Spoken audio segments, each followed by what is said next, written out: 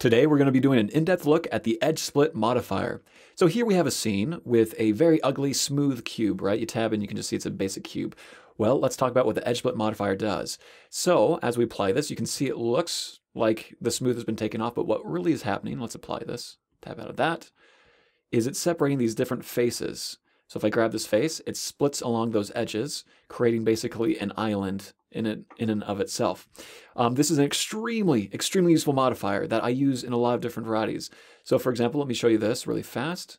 Let's just create a cylinder, tab in, and let's make this thing crazy. So extrude this, etc. Now if I try and smooth this, you're gonna get some really strange looking things like this, right?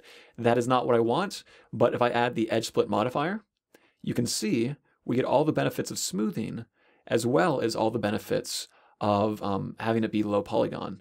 Now you can see right here there's some artifacts, so let's actually take this moment to talk about the different settings. There's only two settings. There's an edge angle, which changes the angle in which it is going to be split, and so you can kind of increase that or decrease that according to your needs. But then there's also sharp edges. So if I tab into this, let's go ahead and select this edge, and then go Control E, add sharp edge, mark sharp, and then Alt right click here, add sharp. All right, now if I turn off the edge angle, you can see it only puts the sharp on those sharp angles. So it's very useful. Now, something that's even more useful, let's go ahead and talk about baking. Here you have three different cubes.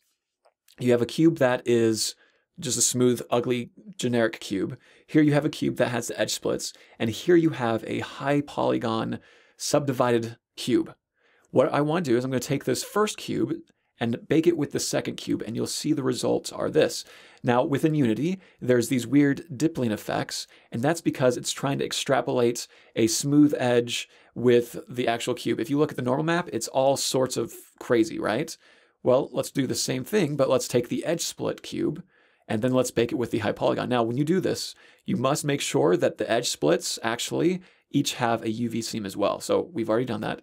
Let's go ahead and bake this out and look at that, and there you go. You can see it looks a lot better, except it has these strange little like lines right here, if you can see that. What's causing that, let's look at the normal map, is there's no margins in between the UV seams. You want to have a little bit of margin. So I'm going to do this again with a margin. So here I have a edge split cube, here I have my high polygon, and we bake it, and you can't even tell the difference between these. Let's go ahead and jump into Unity and look at all of these three-dimensionally instead of just two-dimensionally. So in Unity, you can see here is the basically smooth curve without the edge splits, and you can see that the normal maps are going all sorts of crazy. Let's go ahead and turn this one off. Let's turn, I think this is the one. So you can see here's the one, the edge split without the islands. And you can see how it's there's big seams. Let's go ahead and turn that one off. And let's look at the one, this is the high polygon one. And now let's see if you can tell a difference. High polygon, and go over here. And this is the non-high polygon. This is the edge split one. If we go into, let's turn this, not that, right here, wireframe. You can see it's a simple wireframe like that.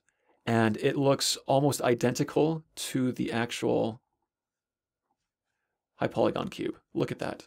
And so this is extremely useful. Like I said, that's the edge split modifier. Very simple, but very useful. I'm going to go ahead and link at the end of this video a few videos that you might like to watch that I actually use edge split quite a bit. So as always, like, subscribe, thumbs up, bell notification, comment below, all that good stuff. You guys are the best. I hope you enjoyed this video. Have an awesome day. See you around. Bye.